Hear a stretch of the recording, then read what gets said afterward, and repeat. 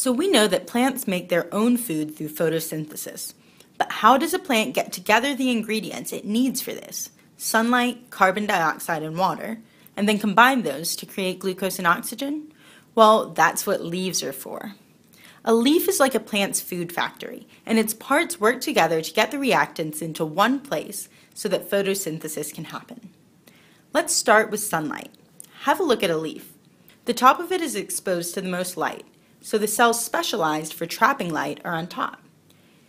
These cells are called palisade mesophyll, and they're packed full of chlorophyll, the green chemical that plants use to absorb light. That's why the top side of the leaf is darker than the bottom side. You should also note that most leaves have a large surface area, so they can trap as much sunlight as possible. What else do we need for photosynthesis? Carbon dioxide. That's where the bottom of the leaf comes in. It's got these little pores called stomata, which open up so carbon dioxide can diffuse into the leaf.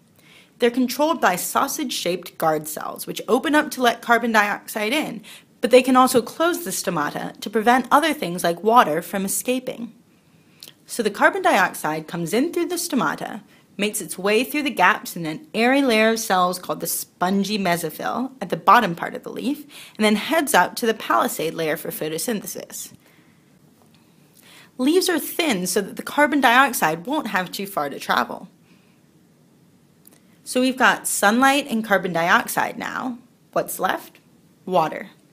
Water comes up through the roots and stem and enters the leaf through a vascular bundle, which contains a hollow tube for water transport called the xylem.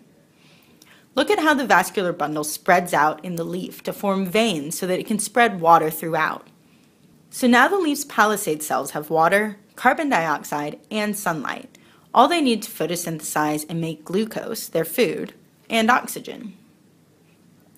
But how does the leaf prevent unwanted intruders like bacteria from getting in and stop important reactants from escaping? Above the palisade mesophyll and below the spongy mesophyll are epidermis cells which produce a waxy coating called the cuticle. The cuticle seals up the leaf so that the only way in and out is through the stomata, which are regulated by those guard cells. Now let's go back through the parts of a leaf, from top to bottom. We've got the thin, waxy cuticle, then the epidermis cells. These basically make up the leaf's skin.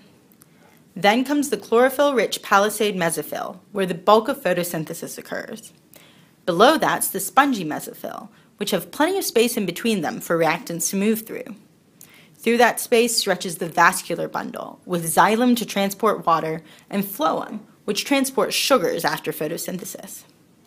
And below that, we've got another layer of epidermis and cuticle. Spaced around the lower epidermis and the cuticle are the stomata, with guard cells on either side. Leaves come in all different shapes and sizes. Look at a cabbage leaf and an oak tree leaf.